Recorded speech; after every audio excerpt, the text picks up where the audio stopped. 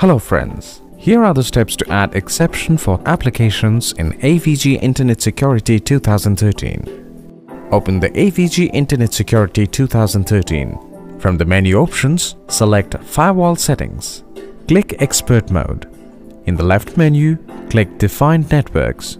If you want to allow the connections, double-click IP addresses whitelist. Click Add IP and define the IP address. Click OK to add and then click OK again to save the changes. If you want to block the connections, double-click IP addresses blacklist. Click Add IP and define the IP address. Click OK to add and then click OK again to save the changes. You can also edit and add more IP addresses to the selected network. To do so, click Edit Network. Click Add IP and define the IP address. Click OK to add and then click OK again to save the changes.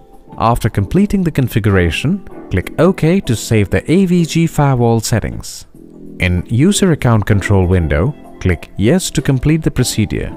See, that wasn't hard at all. Thanks for watching.